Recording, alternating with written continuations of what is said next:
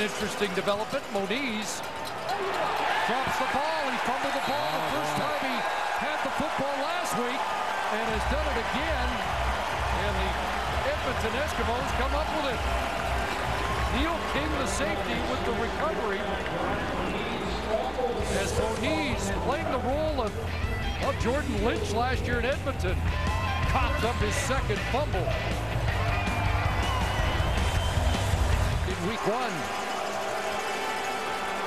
Here's Durant throwing the slant, and Roosevelt's got it. First down, 5 yards.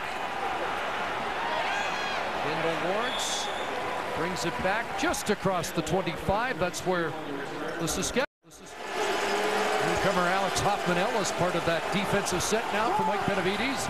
And Rob Baggs got the catch, driven out at the Eskimo bench by the safety Neil King. Made expendable and now a member of the Toronto Argonauts. Made a play last night, forcing a fumble. Nice boot, and Kendall Lawrence, after a 55-yard punt, will bring it back across the 35 and fumble. Another ball on the carpet. Who's got it? Eskimos say they got it. And it is Eskimo football.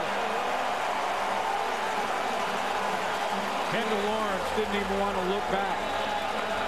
He knew it right away, got up, and just walked to the bench. Ball security tonight, an issue.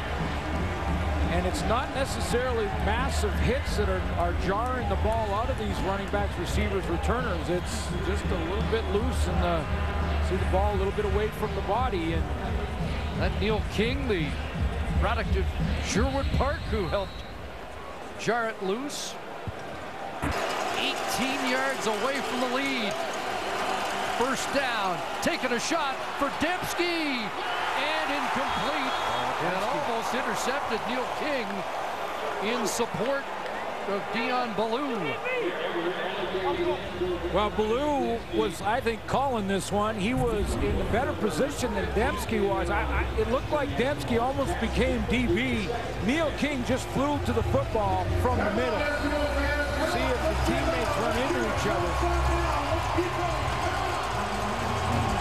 Nick Dembski helps by pulling Ballou down a little bit just before the ball arrives, and that